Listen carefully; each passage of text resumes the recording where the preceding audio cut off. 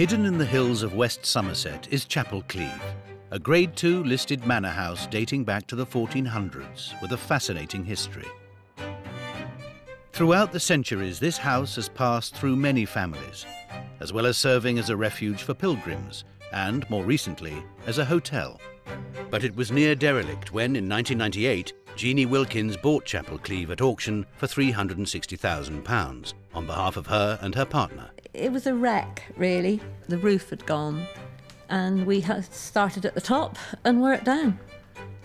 They enlisted the help of a group of friends and country house enthusiasts affectionately called the A-Team, who, over the next 3 years, renovated the Edwardian west wing and grand staircase. Every day was an adventure. We made such progress, and you could actually see the house coming alive again. But her happiness wasn't to last, and after decades together, the couple split up. You never know when love comes, and I guess you never know when love goes. But he's been gone for 6 years now, and struggling on, but it's not the same.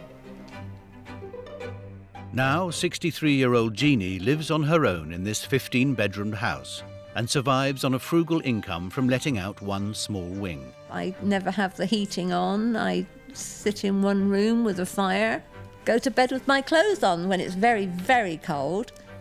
But while she devotes her time and every penny she has to the endless maintenance of the house and 7-acre estate, the building is crumbling. I can't sustain this because I have no liquid gold to continue to do things. And with a building like this, you're fighting fires all the time. As soon as you've done a bit there, it's time to do a bit there.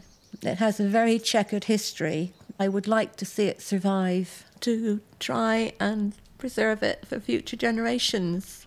Jeannie begins by showing Simon the wing of the house she lovingly renovated with her partner and friends. Starting with the 100-foot Edwardian gallery, with its plasterwork by the celebrated architect George Bankart. This plasterwork just goes on and on and on, doesn't it? Absolutely beautiful.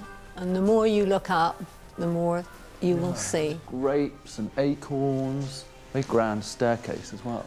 It was over 40 years ago when Jeannie's enduring love affair with Chapel Cleeve began. I came here in my teens when it was a restaurant with bars and a lovely ballroom. I just thought it was absolutely lovely. I never dreamt that one day I would actually own it.